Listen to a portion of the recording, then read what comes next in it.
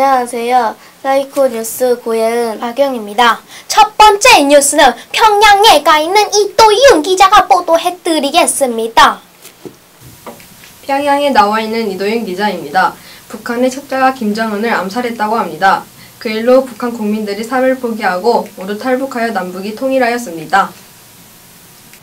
두 번째 뉴스는 미국에 있는 김찬혁 기자가 보도해드리겠습니다.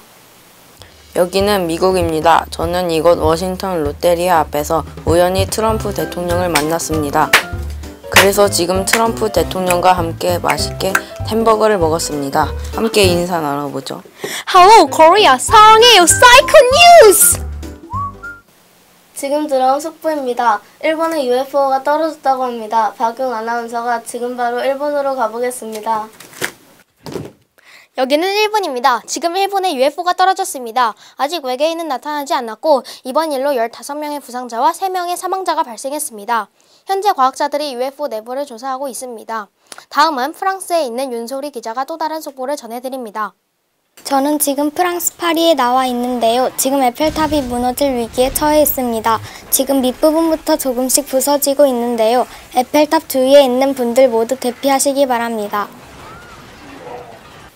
비가 많이 내리는 가운데 현재 기상청에 나가 있는 양은석 캐스터가 날씨 보도 드리겠습니다. 안녕하세요. 사이코뉴스 기상캐스터 양은서입니다. 전국이 폭염인 가운데 시골에는 가뭄이 들고 있습니다. 하지만 오늘 내일 전국에 비가 시원하게 내릴 예정입니다. 긴급 속보입니다. 갑자기 메뚜기떼가 나타나 하늘을 뒤덮고 벼들을 갉아먹고 있습니다. 조심하십시오. 이상으로 사이코뉴스를 마칩니다. 시청해주신 여러분 고맙습니다.